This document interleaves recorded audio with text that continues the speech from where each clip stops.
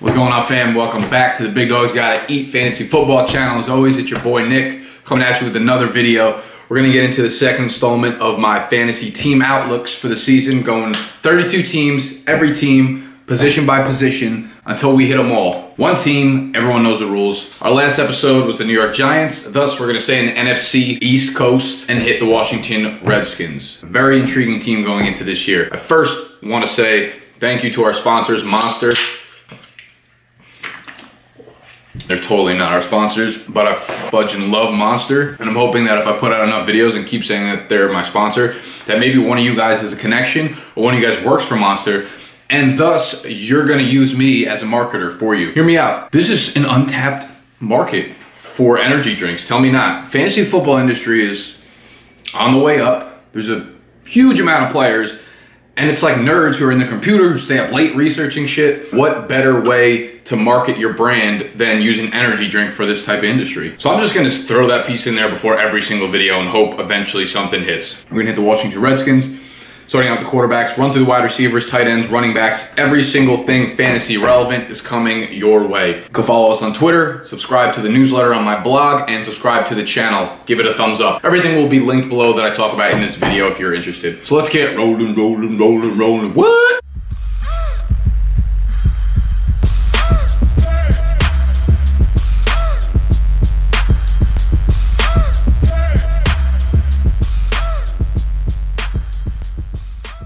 As always, we're gonna start off with the quarterback, and we have Kirk Cousins. They hit him with that franchise tag.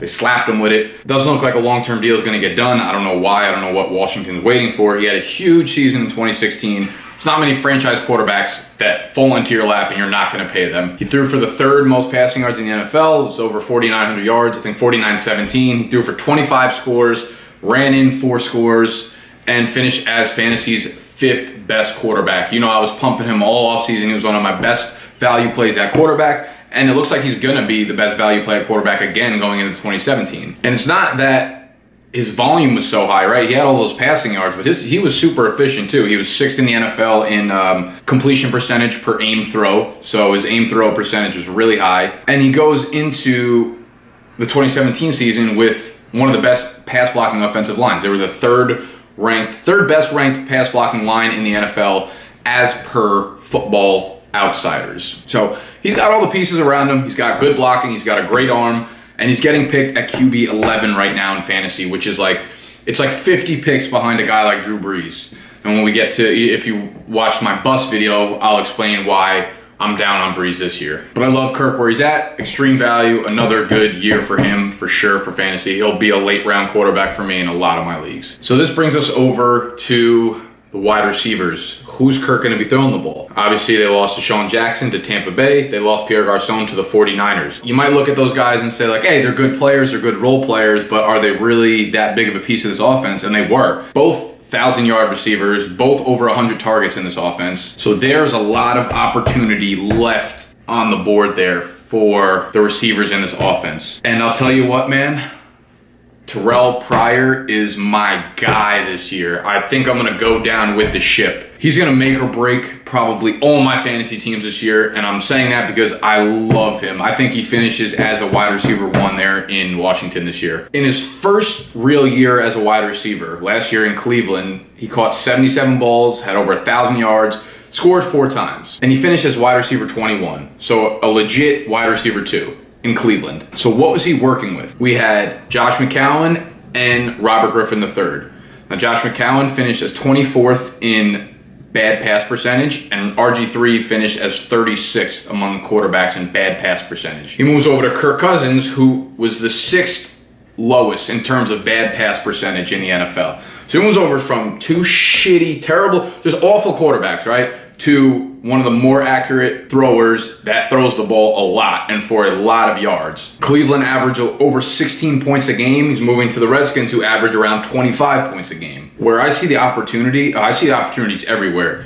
First off, Terrelle Pryor had only, let me see, he had 4 targets inside the 10-yard line last year. That's the same amount as guys like Bryce Butler, Deontay Thompson, Chris Conley out of Kansas City, like no names, guys who don't do shit. And Terrelle Pryor had just as many targets inside the 10. So that number's got to go up. So I'm not really worried about that touchdown total at all. And Kirk Cousins has a lot of room to improve on that 25 passing touchdowns. You see guys that throw for 4,800 to 5,000 yards. Normally their touchdown totals are from like 33 to 38 in that range. So I see a lot of potential for both parties to move up there. Terrelle Pryor, obviously, he's a huge target, standing around 6'3", is now a really, really good, legitimate red zone threat. Last year, they were throwing to guys, like Jordan Reed was injured and he's still undersized as the tight end. They had Deshaun Jackson on the outside. They had Pierre Garçon, all undersized guys who don't have that fade, that capability in them, and now they do in Terrelle Pryor. And with them losing Deshaun Jackson, they also lose that, like, the bomb role, the guy who shoots out Hail Marys, the guy who just runs post routes, who runs all day. Now, Terrelle Pryor is not only going to be a good receiver on the outside, a red zone threat, running regular routes, but he's also that deep threat in this offense now. So last season, among all wide receivers in the NFL with at least 90 targets, Pryor had the third highest average depth of target at 15.5 yards, behind only Mike Evans and, ironically, Deshaun Jackson. So it's not like Pryor's being forced into this role. This is a role, and these are the targets that he already gets. I want to leave you with this stat. This is something you need to take away here, if you're going to take away anything from the Terrelle Pryor bit that I've been yelling into the camera about for the last 8 minutes. In 2016, Terrelle Pryor was targeted on 32 downfield targets. Downfield means, I believe it means 20 or 25 yards or more, and these stats are per PFF, Pro Football Focus. In 2016, Terrelle Pryor was targeted on 32 downfield targets. Only 9 of them were deemed catchable by PFF. Pryor caught 8 of 9. 8 of 9 of those targets. In 2016, Deshaun Jackson, who was on the Skins getting balls from Kirk Cousins, saw the same exact number of downfield targets, 32, but 18 of them were deemed catchable.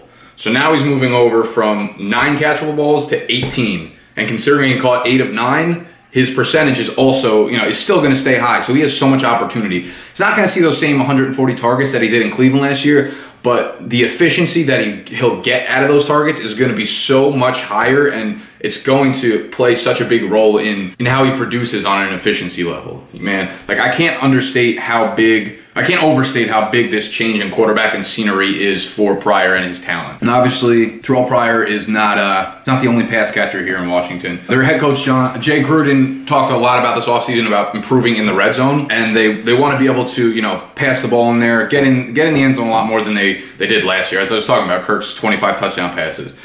So what they did is they basically turned the receiving corps into one of the biggest, or the bigger, group of guys in the league. Now they have Terrelle Pryor at like 6'4", 6'5". Brian Quick they brought in through free agency, who's 6'3", and then they have their first round pick from last year, Doctson, coming back from his Achilles injury, who's 6'2".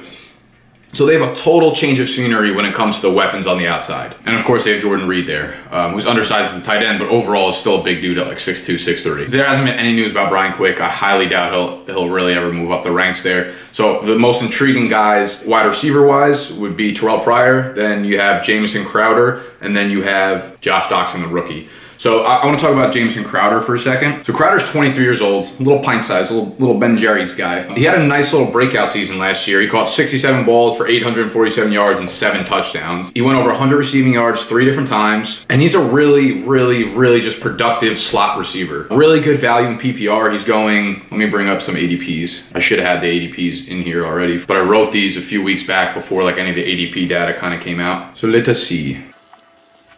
Yep, so Kirk is going 104th overall, behind Marcus Mariota. That's ridiculous. Pryor is 39 overall, wide receiver 21. He's getting drafted where he finished last year, which is crazy. I'll take Terrelle Pryor over, who's going ahead of him? Devontae Adams is going ahead of him, yep. Jarvis Landry, yep. Alshon Jeffrey, yep. I'll probably take him over Keenan Allen and Sammy Watkins too. I'll take him over all those guys. So I'll be reaching for Pryor in a lot of the leagues. We have Crowder. Wow, Crowder's going pretty damn early. Crowder's going 59th overall at wide receiver 29. So I'm not going to say I'm comfortable taking him there, to be honest with you. Over the last 5 games of Washington's season, last year he averages 2.4 receptions and 24 receiving yards. So there's definitely some inconsistency there, which is not something you want to see out of a slot receiver. You want to see like those 6 for 65, 7 for 82 games on a consistent basis. They're not guys who will get in the end zone because of their size, but you need to see those catches and those total yards, and those numbers are not going to get it done for me at wide receiver was it, 28? Let me see who's going around him. Dante Moncrief's going ahead of him. I'd probably take Moncrief over him. But you have Martavis Bryant, Amir Abdullah, Brandon Marshall is going after Jamison Crowder. Like, I can't co-sign that. I'm sorry, Jameson. All right, so let's talk about the last year's rookie, Josh Doctson. He's the 22nd overall pick by them in 2016. He only got on the field for 2 different games because of the Achilles injury. He managed 66 yards. He's looking to be a major piece of this red zone offense. They brought him in because he's great jumping ability, really good hands, and he's a guy that you're going to be able to throw fades to, so they can go Pryor's way, they can go Doctson's way. It's going to be really hard to cover them down there. And like I said, like, D-Jax is gone, Pierre Garçon is gone. It's a ton of targets, it's a ton of yards, ton of opportunity. Josh Doctson could very well go into this year as a big player in their offense, and he's going as 120th overall, wide receiver 47. So definitely some value, definitely a lot of upside there. Something were to happen to Terrelle Pryor, he would automatically become the number 1 on the outside in Washington, which is a really valuable position right now, in my opinion. So Doctson's a guy who's going a little later, and someone that I'm definitely worth taking a flyer on in the 11th, 12th, 13th round. I have a feeling he's going to be moving up a little bit more as the summer goes by, but I like Doctson. I like what I see on film. I like him as a player. So the most productive pass catcher in this offense over the last few years hasn't been a wide receiver, hasn't been a running back. It's been Jordan Reed at the tight end position. He obviously had a disappointing year last year for those who picked him in the 4th round or even earlier in their fantasy drafts. Here's my takeaway. It's very much like the Rob Gronkowski situation. He played in 12 games last year, and he's yet to play in a full 16-game season. However, when he's on the field, he's just an animal. He was the number 1 tight end on a fantasy points per game basis last year. So when he played, he was an animal. And that 12 games is including 2 games where he was basically just a decoy, where he had just 1 catch in those. So even with those games bringing him down, he was still the number 1 tight end on a points per game basis in PPR leagues. Over the last 2 seasons, in games he played at least 33% of the team's snaps, Reed has averaged 17.7 fantasy points per game and 8.3 targets per game. For perspective, last season's number 1 tight end averaged 13.8 fantasy points per game and 7.1 targets per game per PFF.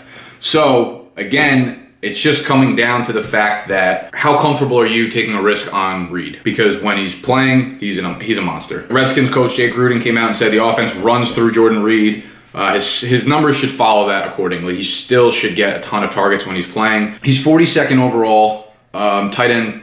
He's actually tight end 3 right now off the board, which is surprising. See, this is why I like a guy like Jordan Reed, because you have Gronkowski going 22nd overall, then you have Travis Kelce going 37th, and then you have Jordan Reed 42nd. So rather than, if you're going to take a risk on a guy, don't take Gronk at 20 or 22, wait 2 rounds, pick up some running backs, pick up some wide receivers, and then get Jordan Reed. So my mindset when it comes to tight ends is very much like quarterbacks. It's all about the value. The drop off from the top guys, like from 1, 2 to 3, is not that valuable in terms of points per game basis. So if you could wait another round, and then another one, do that. Don't take Gronk at 20 when you can get Jordan Reed at 40. But I really like Reed this year. Again, as always, not too hard of an analysis. So we get over to the running back situation. This is where things get very sticky. Going into the season, everyone and their mother knew Matt Jones was the guy there in Washington. Well, welcome to fantasy football, where the only thing you know is that you don't know shit. I literally learned that. Like, by the more I play fantasy football, the more I feel like nothing matters. Like, no analysis matters. It's literally just a coin flip. He played well last year. He actually had 4.64 yards per carry, which is good, but he fumbled it. Let me see. He fumbled it 6 times. He's fumbled it 6 times in 20 games, and he was actually a healthy scratch over the last 8 games of the season. And all the reports and the rumors coming out are basically like they've moved on from Matt Jones this offseason. He's not going to be a part of their plan. So he's out of the picture. So you enter undrafted free agent Rob Kelley. It's K-E-L-L-E-Y, not to be confused with Kelly Slater, K-E-L-L-E-E-E. Over the Skins' final 9 games, when Matt Jones wasn't around, Rob Kelley averaged 18 touches a game. He finished with 780 total yards, 7 total touchdowns. So a really good outing for Rob Kelley, a really big pickup for fantasy players midway through the season. It's still tricky there because Jay Gruden has not really given him a vote of confidence this offseason. They want him to compete for the job. They're not sold on him being the guy there. But what I do like is the fact that a report just came out today that he dropped his body fat percentage from 18% to 13%, which for a lot of people, they might kind of shake that off and like, whatever, every running back says that. But for the guys who've actually done that, when you look back historically over the last like 5-7 years, you look at what it did for someone like Le'Veon Bell, where his rookie season, he really struggled. He dropped the body weight, and then he just became incredibly elusive. And that kind of stuff happens when you start to drop body fat. Wow. Okay, so basically the offseason was filled with reports and rumors of how Redskins wanted to add another back. They didn't get one through free agency. They drafted someone. They drafted Samaje Perine. I think I'm saying that right. And Perine actually played with Joe Mixon at Oklahoma, the much less talented back. When you watch the two on film, it's like Joe Mixon here, Samaje here. You might remember Samaje. He had that like 437-yard game where he broke the record in a single game for college rushing yards. The week after, Melvin Gordon ran for like 408 yards, and then the next week, Samaje Perine ran for like a little bit more than him and broke the record. So that's that guy, if you remember that. He was picked 114th overall. He's 5'11", about 235 pounds. So he's a big, powerful back. He doesn't have breakaway speed. He's not like super athletic. And in my opinion, I definitely don't think he comes in and steals the job from Rob Kelley. I definitely think he's more of a change of pace back. There's reports, you know, random beat reporters like they expect Perine to be the starter week 1. I don't think so. There's been no bad reports about Rob Kelley that have come out recently.